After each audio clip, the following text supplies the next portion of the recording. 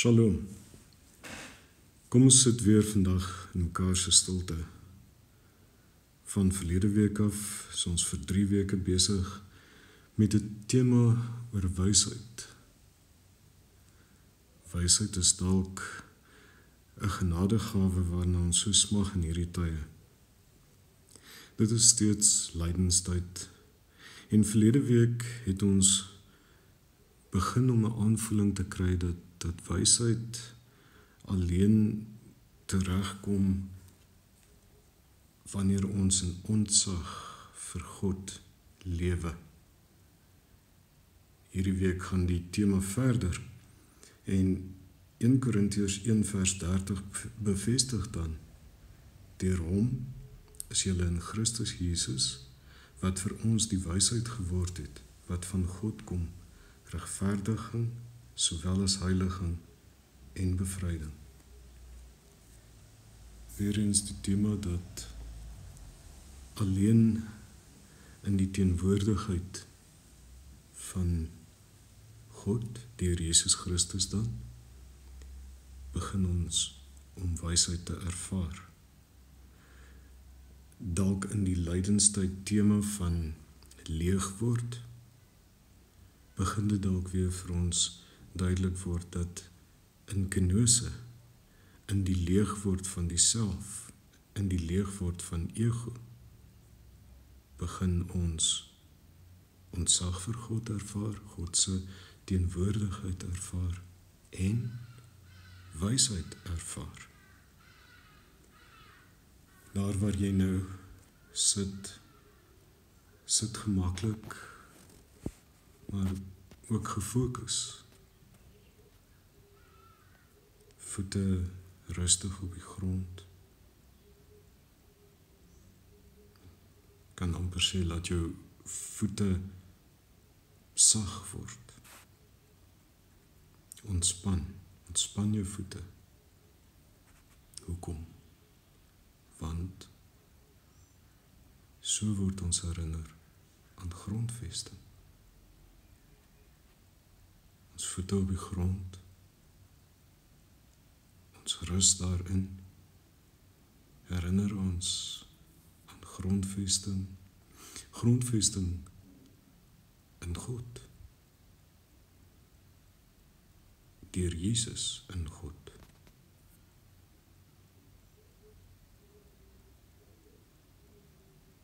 Voel ek hoe die stoel waarop jy sit, effens induik, jou akkommodeer, rus ook daarin. Laat dit ook 'n bevestiging wees van grondvesting. Laat dit bevestig wat jy geleer het deur die ontspanning, die rus in jou voete op die grond.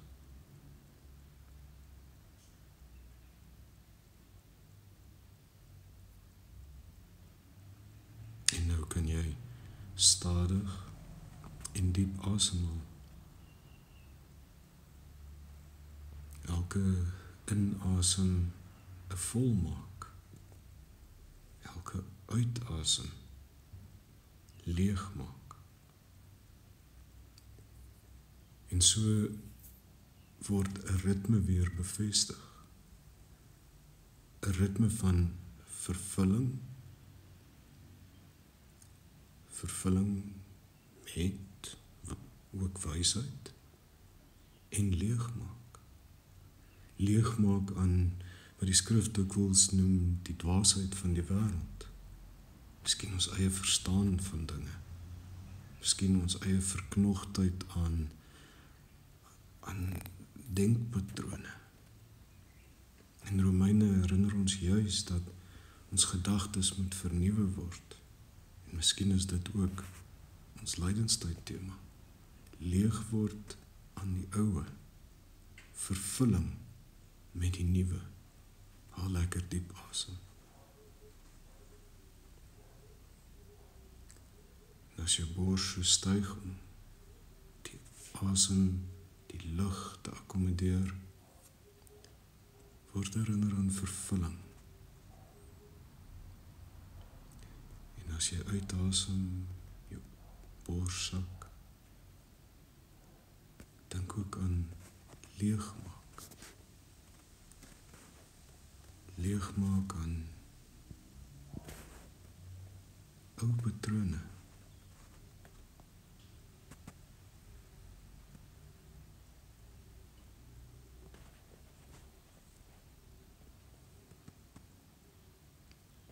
Hou lekker diep asem. Diep en stadig. En rus ook in hierdie ritme.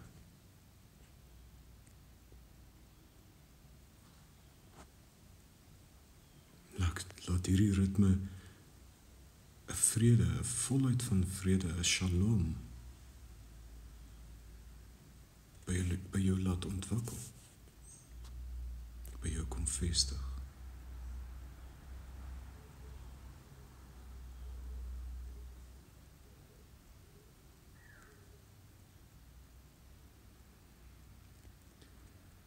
Haal weer lekker diep asem. Voel hoe jy gegrondves word in die liefde van God. Hoe daar 'n grootse rustigheid by jou ontstaan.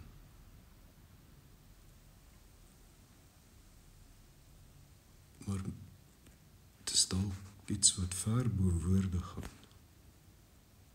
Dalk is dit iets wat ons net kan beskryf as ontsag vir die grootheid van God. En dan word ons weer herinner aan ons wysheidsteks. Deur hom is julle in Christus Jesus. Let wel, in Christus Jesus, wat vir ons die wysheid geword het, wat van God kom. Regverdiging, sowel as heiliging en bevryding. Ek wil jou dan ook nooi dat ons vandag saam in Mekaar se stilte gaan sit. Maar terwyl jy nou so in hierdie rus, die rus ook van leegmaak, verkeer, nooi ek jou om, as daar dalk iets is waaroor jy vandag spesifiek wysheid nodig het, om dit dalk ook voor God te kan kom lê. Vra 'n eenvoudige vraag. Wie is ek? Wat is my doel in hierdie tyd waarin ek leef? Wat moet ek hiervan maak? Kom lê daardie vraag by God vandag, terwyl jy so in rus, in die shalom van vrede sit. Kom ons sit net so in Mekaar se stilte vir die volgende paar minute.